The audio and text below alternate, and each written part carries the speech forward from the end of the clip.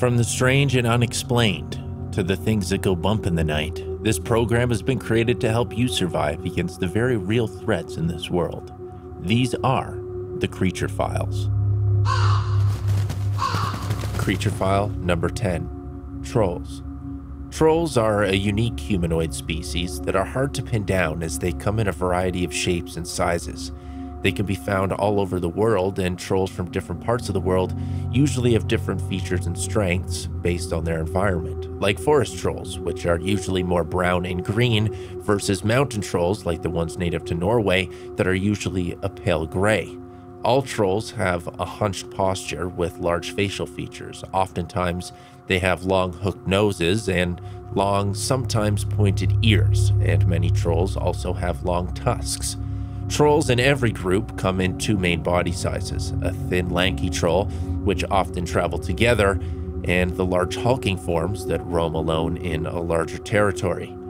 Trolls don't usually gather in large numbers. They either live alone or in a small family group of around 4 or 5. They're usually harmless, but if a troll wanders near a human town, there can be some issues, especially if a troll is desperate. Opportunistic trolls will often try to take children in the night, and they do this by either luring a child into the woods or entering a home themselves and casting some kind of enchantment. Trolls have a curious ability to cast charms and curses. It's believed that this is how they're able to remain hidden even when they're living amongst humans, sometimes only showing themselves to individuals, usually in a shaded area like under a bridge. This leads us to a troll's major weaknesses, and arguably the one thing that keeps their threat level low. During the day, a troll is completely turned to stone. This is why many trolls opt to live in caves or in dense forests. Curiously, milk also seems to be an effective way to keep trolls at bay. More study is needed to understand why.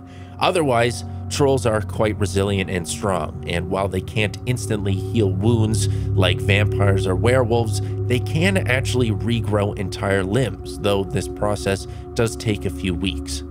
This concludes Creature File number 10, Trolls. Tune in throughout the week and the rest of this month for more survival tips and creature portfolios. And as always, stay safe out there.